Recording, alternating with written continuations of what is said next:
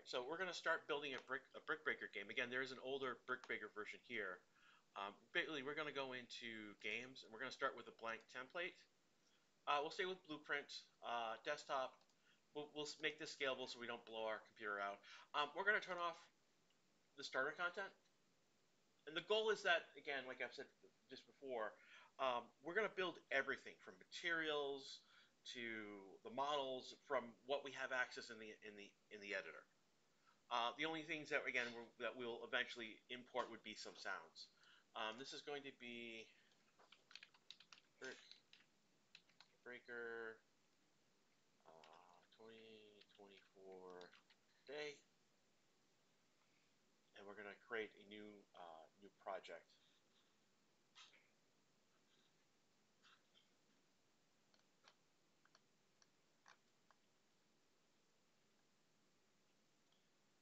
And the first thing we're going to do is actually go and create a new level, and I'm going to, it just could be an empty level.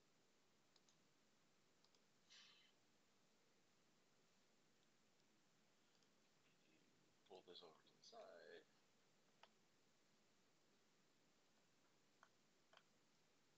Did they want to use basic? Actually, we'll just make a new level basic.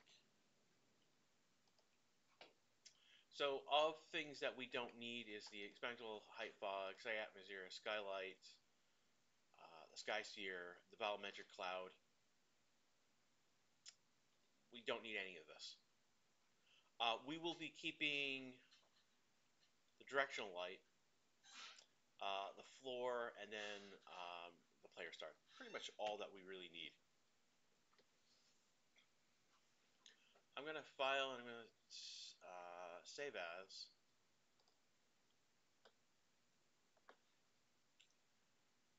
Under content, we're going to just make a new, let's create a new folder here for, let's call it bricks right now. I'm going to call this map bricks game. And I'm basically under the project settings.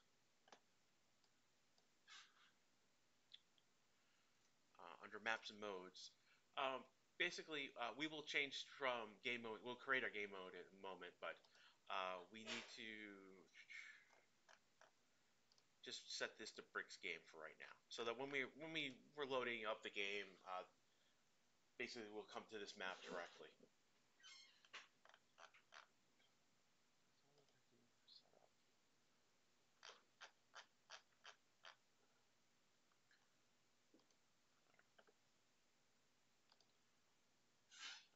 So let's go to our content draw. We're going to make a new folder, just materials. Why is this? And we are going to create. Basically, we're going to. So the next step is basically creating all the materials that we'll need. The first one we're going to do is a mat.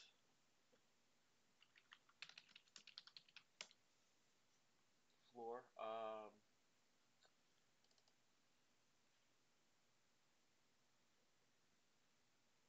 Here we go. Here's the.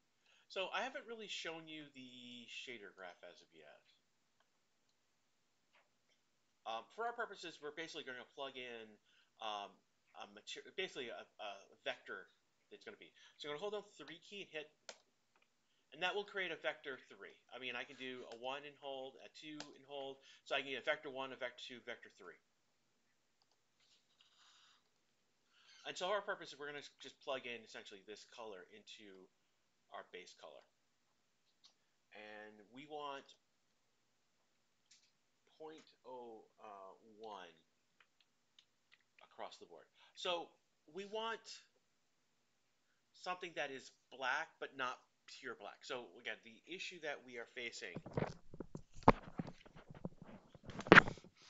ultimately is that when basically lighting is a multiplication question. So if we use perfect zeros across the board, we're not going to get any light. So This is why we're going with a 0.01, 0.01, 0.01 as opposed to zeros, so that we get some lighting. Lighting is affected by what we're doing. And gonna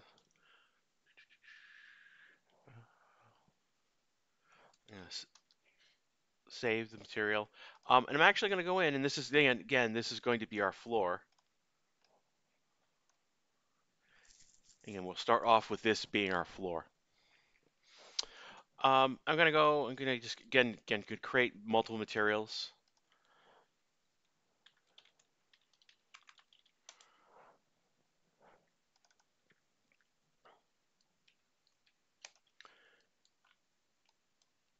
I'll plug that in. This is going to be a yellow material.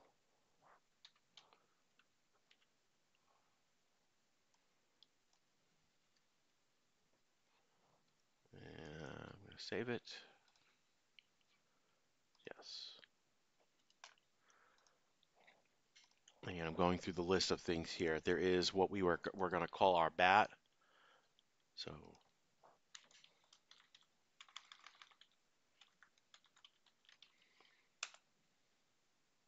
I'm going to rename this to M. And there we go.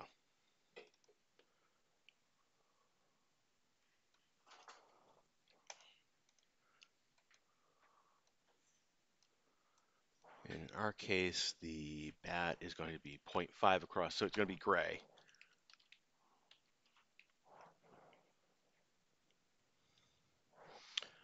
There was one thing that needed to change on the ball.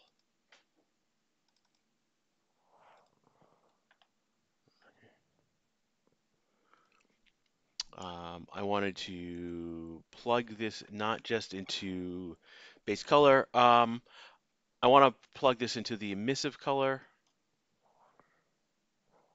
and as a specular. Let's give it a bit of glowing effect. Save. On the floor, I wanted to plug this into the specular as well. So it gave it, so it's less, so the specular basically is less of an effect. So it'll be dark, but you can see some highlights of that specular right here. So we're gonna apply those changes.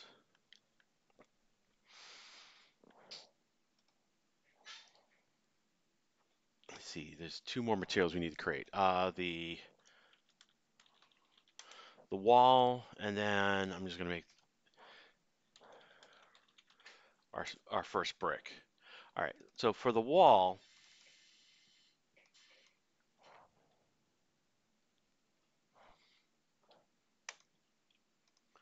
again, vector 3. Again, I'm holding down the 3 key and hitting click in here. This is going to be 0.9 across the board, if I can get it correctly. And this is also going to connect into the emissive color. So a little bit of glow. We'll save that. And then the brick is the last piece that we need to create. And this is going to connect to the base color and to specular. And this is going to be just a blue.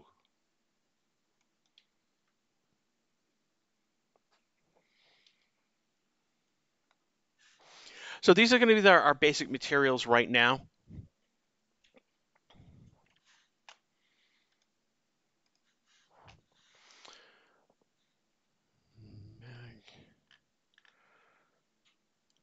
So with those, we can now set up our arena setup.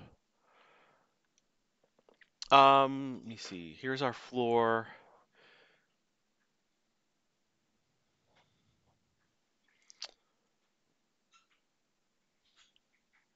Oh, why am I? I'm gonna leave the floor as it is.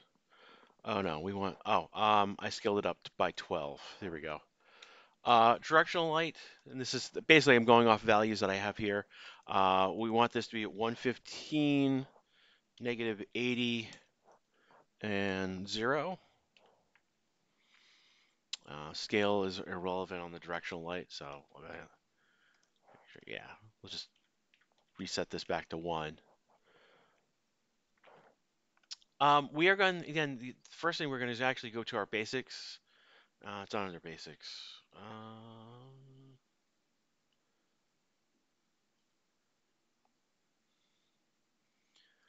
We're going to look for a camera. And we're just going to grab a camera actor.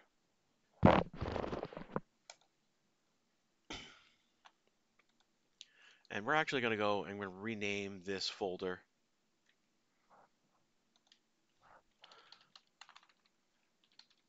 Just call it level. Our floor is going to be in here. We actually may need the player start, but I'm going to put the camera actor in here, and I'm just going to call this main camera. We're going to position the camera at 3,000 up. It's going to be rotated down at the floor. Field of view, we're going to set this to 120 just to get a nicer view. And then the thing that's interesting on this one,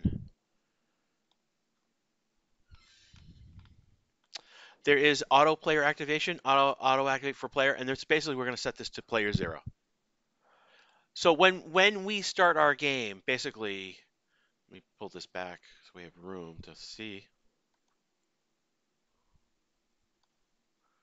So this is the view of the camera. Basically, we'll press play, and this is what we're going to get effectively. I think I went wide, but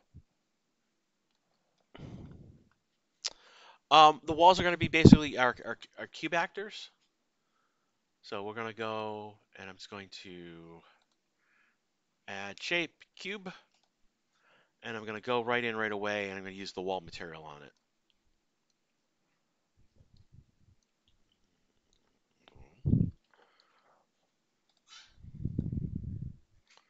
There we go. And this is basically going to be, we're going to rename this. Hello.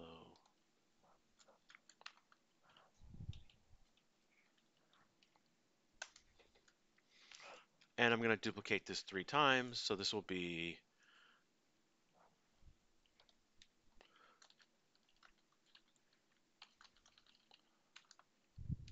south,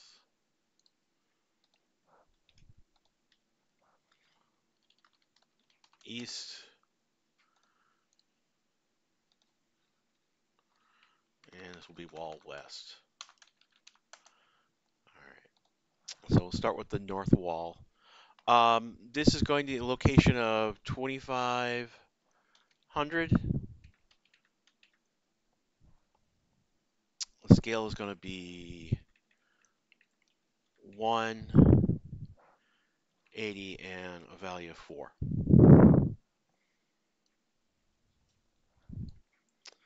I can plug this into the level now.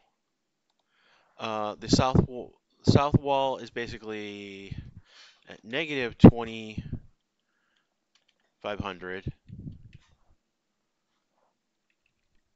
and 184.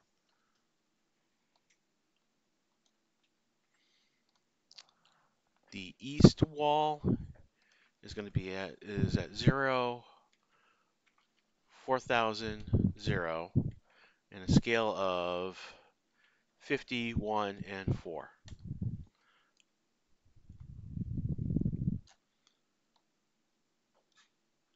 And then I'll grab the wall west. This will be at the other side, so negative 4,000, 51 and 4. There we go. Again, all of this is detailed in the documentation. I actually do not need the player start. And so in the case of the brick breaker, we're going to put the player into, it's going to be built into the scene itself, and we'll activate that player. Well, So we're going to remove that for right now.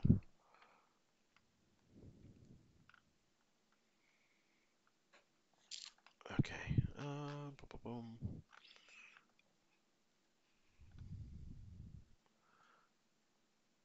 Let's see, this is the arena.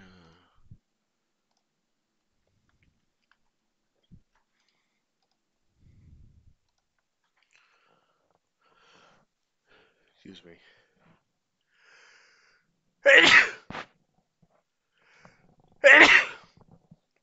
Yeah, there's a lot of particulates in the air. All right, so we're going to create a new folder called input. And what we need to do here is under input, input actions. So this is going to be IA move, and then the other one is going to be IA button. We do need to create, I'm going to make the mapping right now, input mapping context. So default. We do need to go into,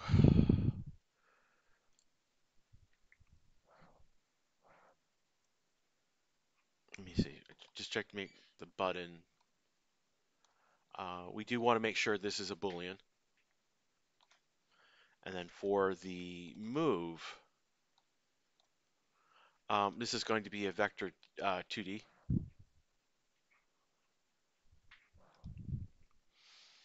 And we should be able to save everything. So now that we've got that, we can now go into our default mapping. We'll add,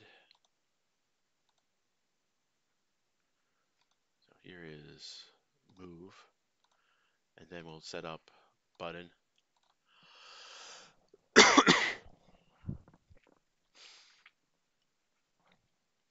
So this right here, we're going to, it's not going, we're going to go to the mouse.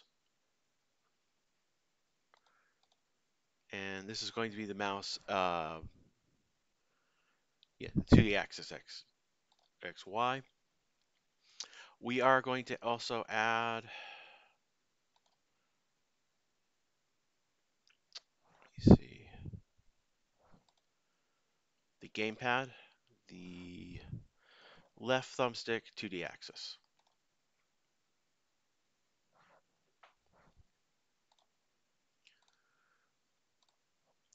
For the button, we are going to, basically there'll be three here.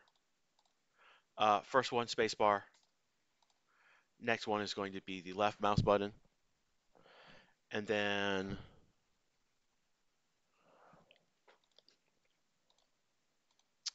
we go to the gamepad. So they're talking about face button. So they're talking about the north, south, east, west, or the AX. We're going to use the bottom button. So already we've plugged in basically, we've set up basically our mouse interface, and we've got basically the mouse setup, and we've got the spacebar, left mouse button, and the gamepad setup. So we've got gamepad and keyboard and mouse setup automatically. Gate. If you want to go up to move and add more, like add WSAD, that's up to you. That's not that big of a deal. But essentially, here is our move bindings. Again, save everything.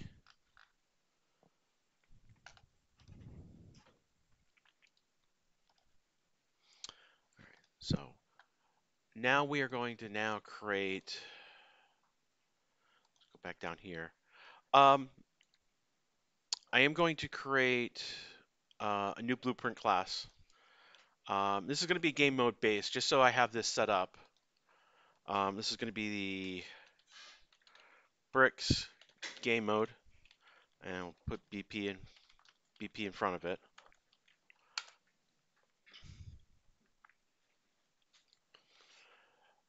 And then I'm going to create a new. Let me just make sure.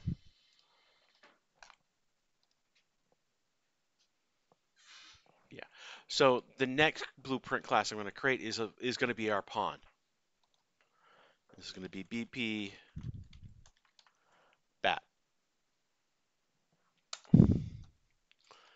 All right.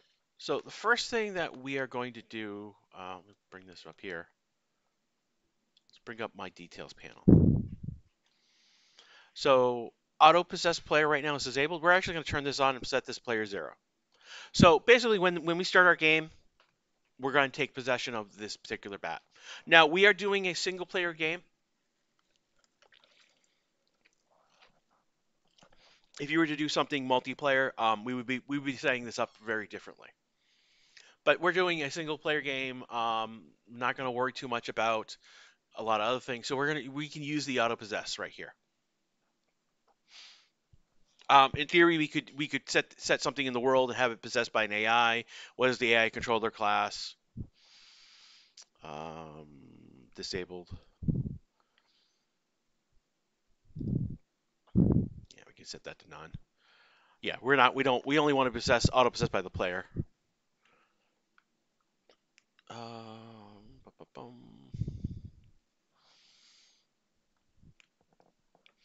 Okay, so let's start with what we've got. Well, how we're going to start here. We are going to create a scene, and this is going to be the bat root.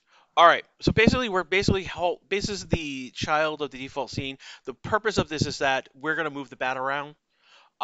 We want something that is scale of 1 across the board and whatnot. So here we're going to actually, from here, we'll add the cube.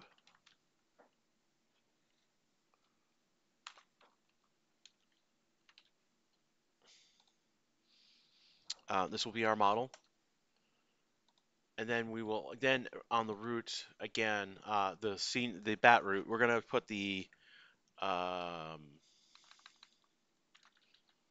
box collision here as well. All right, so first thing that we want to do with again, we're going to rename this to collision.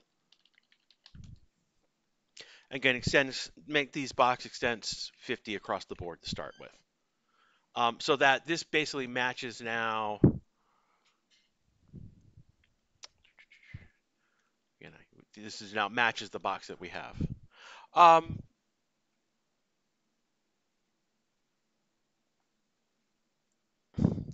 The scale that we want, so the model here, we want our MBAT material on there. And we're going to play with a scale of 5, 2, and 3.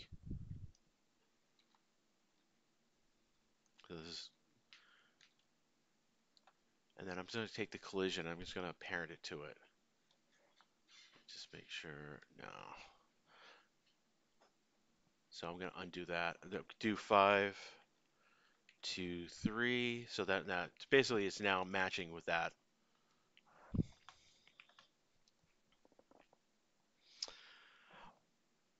On the root, we're going to add an arrow component.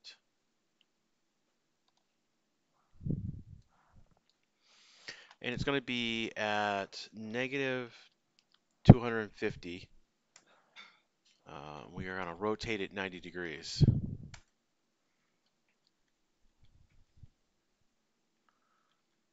Actually, it's negative 90. And then we're going to make this just slightly bigger.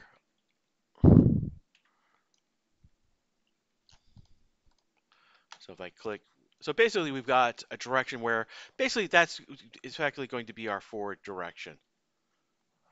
I hope I've built this correctly. All right. Finally, on our default scene root, we're going to add a component called spline. All right. That's not what I want.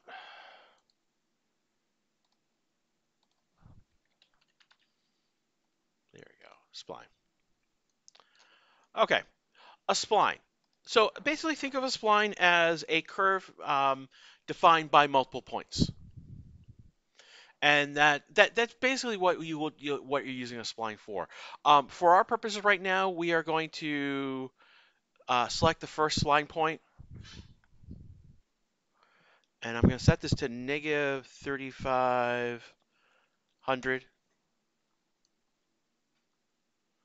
I'm going to go to the first spline, the last spline point, and that's going to be at 3,500.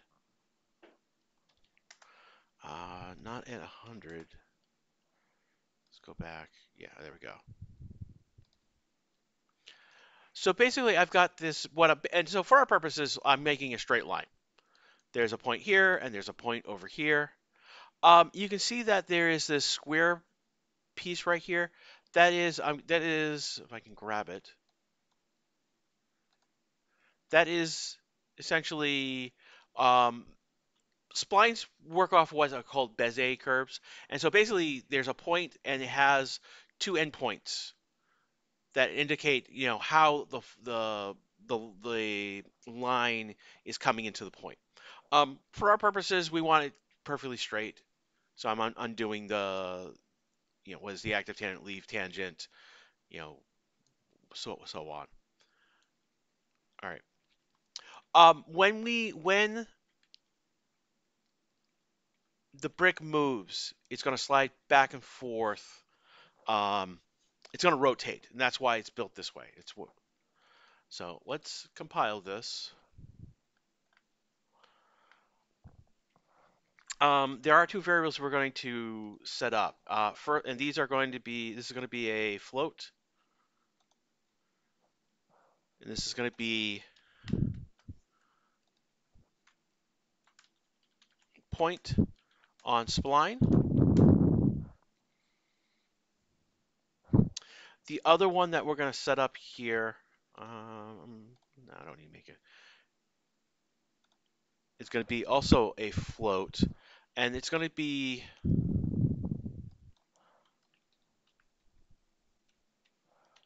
sensitivity. And we're going to set this to 50. So basically, this is dealing with input.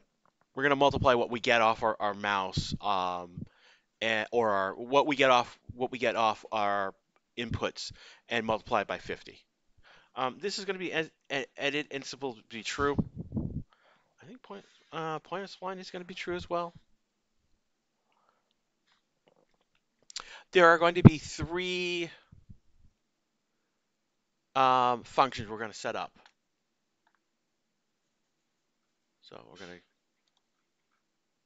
So this is going to be center bat, move bat, and this last one is going to be setup input. All right, we're going to start with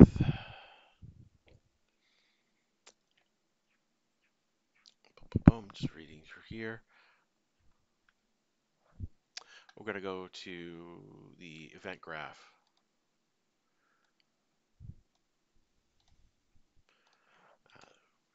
So on begin play, basically we're going to call setup input.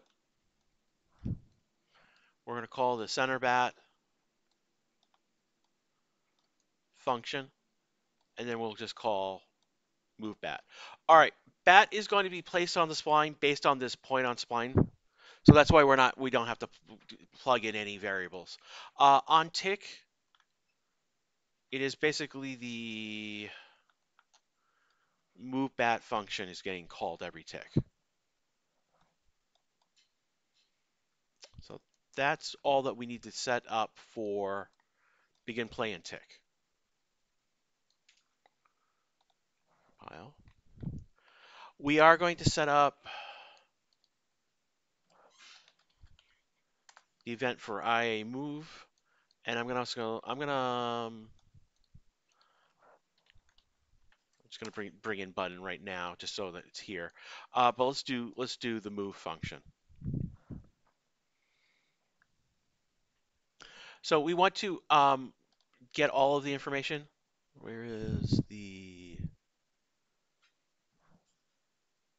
So action value right here is a 2D structure. We're going to split the struct pin so we get the X and Y value because we only need the X value. So this is literally, we're going to take this and multiply it by our sensitivity.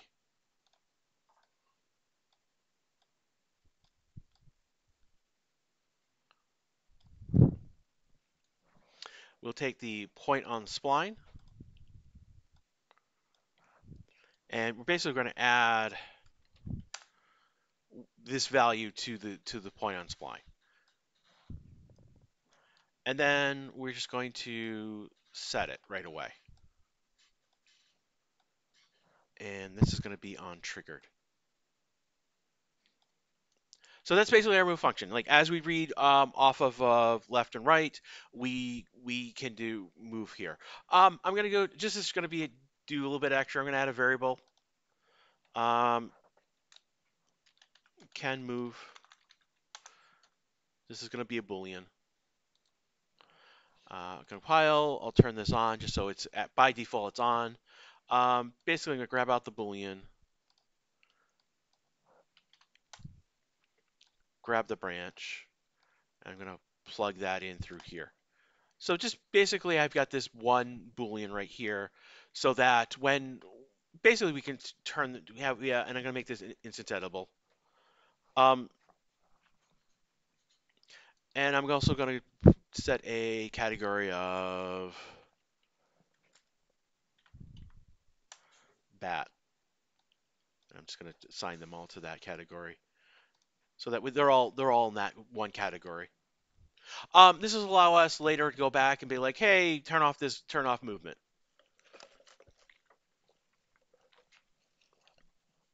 Again, a great way to name your booleans is a form of question. So this is can move. True or false. So we can compile this. Center bat is going to be interesting. Let's do the center bat function. We are going to get a reference of our spline, and we actually want to get the spline length.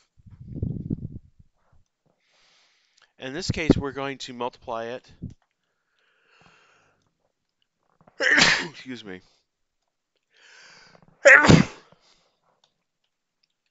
By 0.5. And then our point on the spline, we're going to set that. And that's pretty much all that we need for this function right here. It's just getting the spline, getting the point on the spline, and using the spline, getting its length. Now, this is they count the curves, all that from the end to the begin, from the beginning to the end. There's that path length. So if we had like a particular curve, it would find the midpoint based on the distance of that curve. All right, I don't need center bat.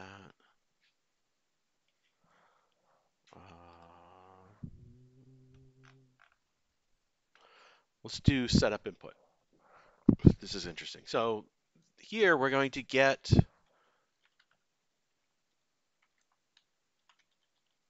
the controller and the target itself.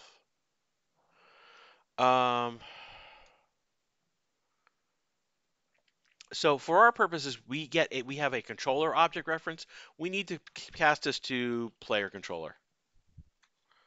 So cast to player controller.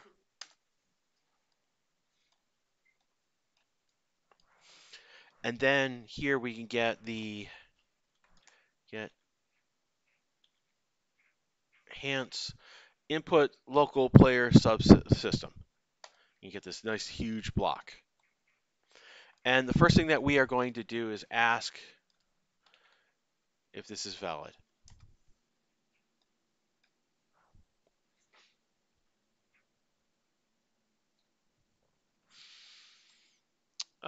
Yeah, we'll go with this one in this case.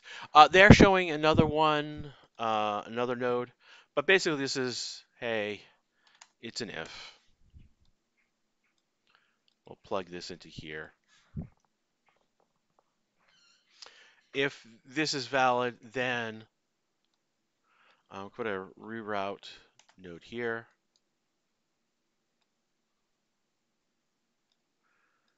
And we'll do add mapping. Mapping context.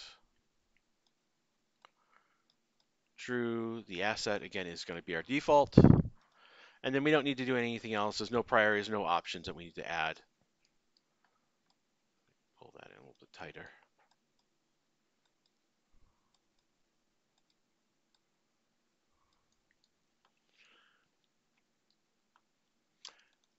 Again, there is a version of what's shown in the slides is a is valid block that basically combines these two together. But this is the same thing. It is valid into an if branch. Same thing. So this is basically setting up our inputs. We'll save everything. And the last one is going to be our move bat. All right, so we need a reference to our spline. We need the reference to our point on the spline. And what we need is the node is to get transform at spline point.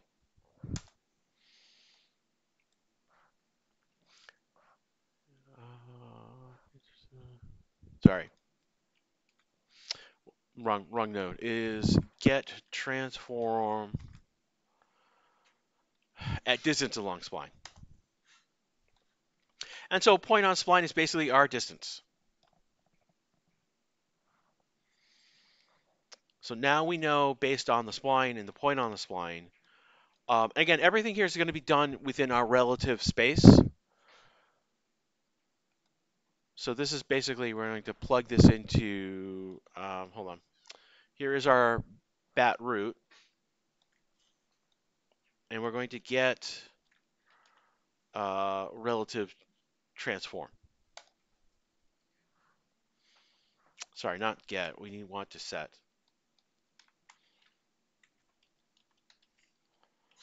Set relative transform. And we're just basically going to plug this right into here.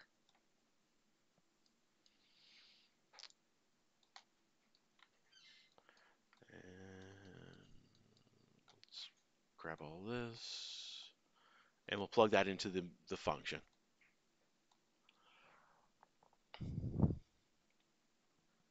And that's pretty much what we're doing. And every tick, we're basically saying for our particular spline, what is the point on the spline? Again, that's being updated by the move bat. That's basically move bat is just updating this. So every frame, we're basically calling this function over and over again. We will save everything. Let's go to our bricks game, and we will drop the bat into world. And we're going to put this at 0, and we'll put this at negative 2,000.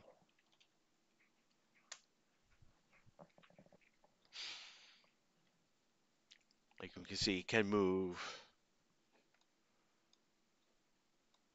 There we go.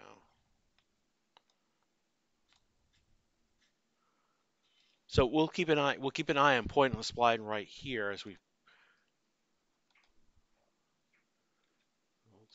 select you. You can see that I'm over, and I can go further.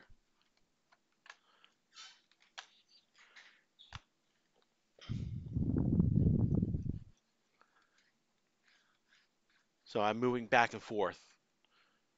And we can see that, again, these values have been all set up for you to, be easy to use.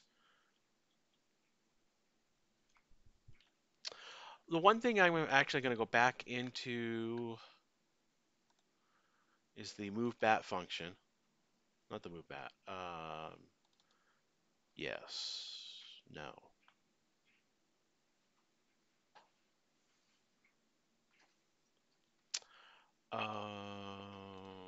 It's in the event graph, isn't it? Yeah, it is.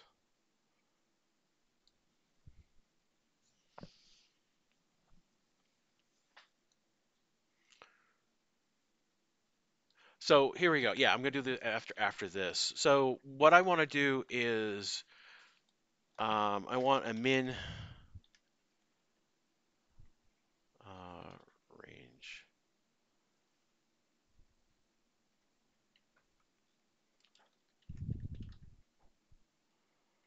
That's not what I'm thinking.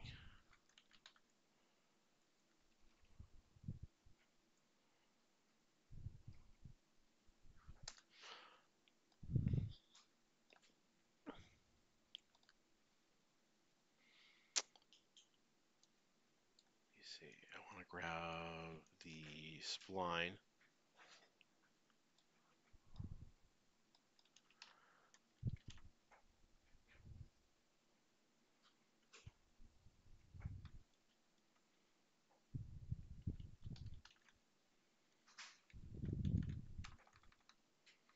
Oh, get spline length. There we go. Um,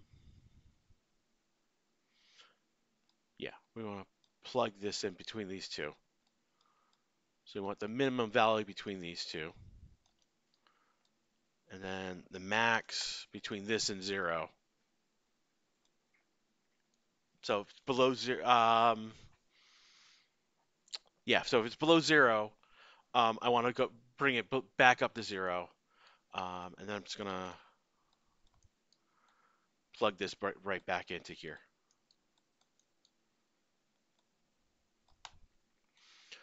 So again, the idea is that I want to make sure that so what we saw is that when I press play, click on the bat. So when I went over here, as I kept going further, I was going beyond 7,000. And down here, I was going below. Let's actually, let's go back. Let's break this link for one moment. Let's show you what the issue at hand one more time. So I can go beyond 7,000. And you can see there was a delay coming back, and I can go below. Again, I've gone twice as far as I should. So the goal of what we're doing here, and this is just extra, is just making sure that I'm within, again, within the length of my spline, on the max side, on the high side, and on the low side. And this is extra credit.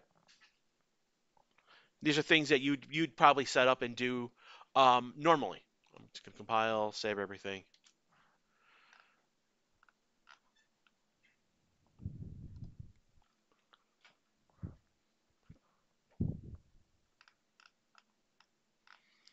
Just make sure I got everything in the bat. Yeah, I do.